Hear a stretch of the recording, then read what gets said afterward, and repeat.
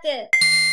What's good? This is Kieran here for the Kieran Network, and I'm back for yet another reaction video because there's another one that I have not seen yet. I've been busy making videos, and I never got around to seeing the new NiziU video, Sweet Nonfiction. So let's hop into that and see just what that one's like. All right, let's start it up.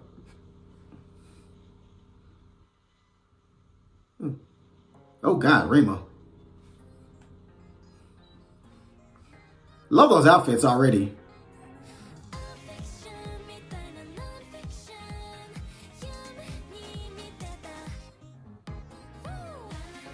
It's already one of my favorites. Like, I've heard the song, I've never seen the video. Whole lot of Miihi screen time. I'm all for that.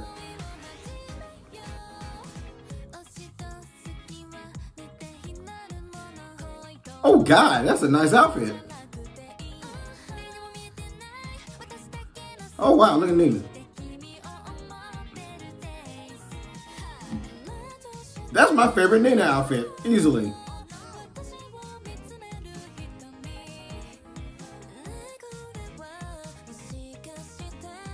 Yeah, Rima.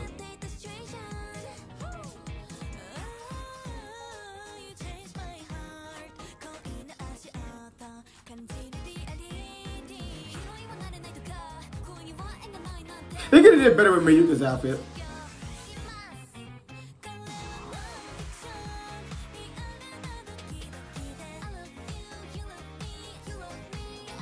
I like the way this whole video is set up. It's pretty cool.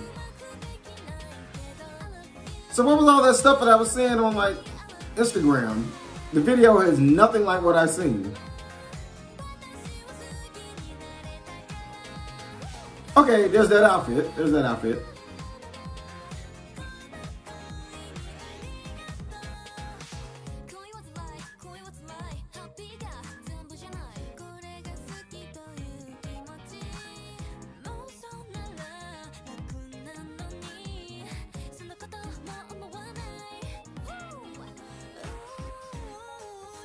Man, look at him.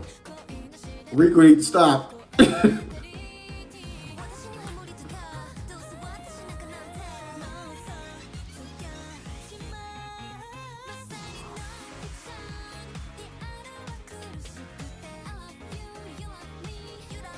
Love that dance.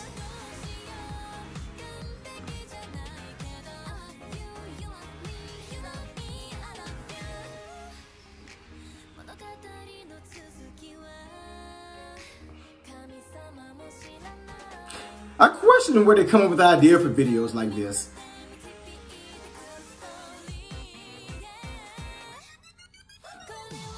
There's the outfits out there. Oh God. Oh Riku. I forgot how to talk for a few seconds there.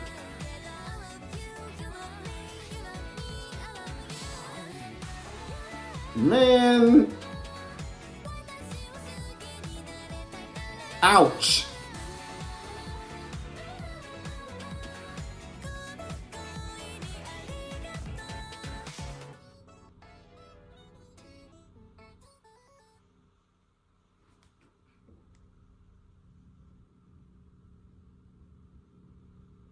Why does it keep it a secret from Miihi?